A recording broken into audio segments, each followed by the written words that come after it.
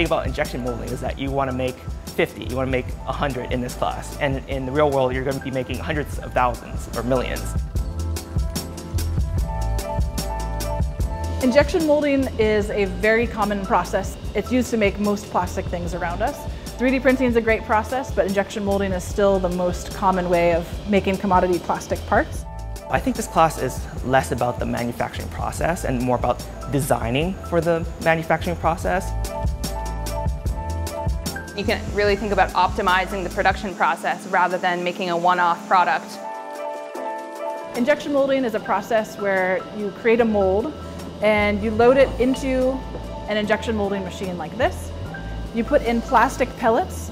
The machine uses a screw to compress and shoot the plastic into your mold. The mold has some negative areas where molten plastic can flow in and fill up those negative areas and create the part.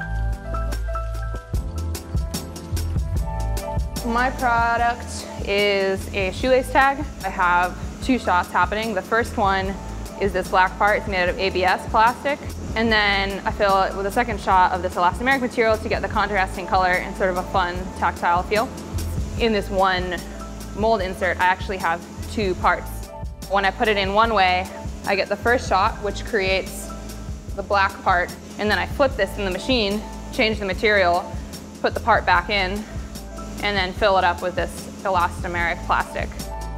The students are doing all of their own work. They're doing their own design, they're doing their own manufacturing. So in this case, they're actually running the CNC mills that are cutting their molds, and they're running the injection molding machine, setting all the parameters, creating their own programs. It's useful for students to have an experience with this because they learn some of the design guidelines, some of the rules for the design of these types of parts. There are fairly well-known parameters that you need to design within.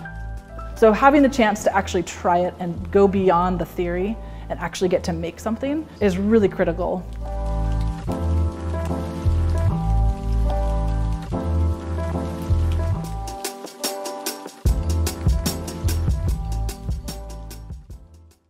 For more, please visit us at stanford.edu.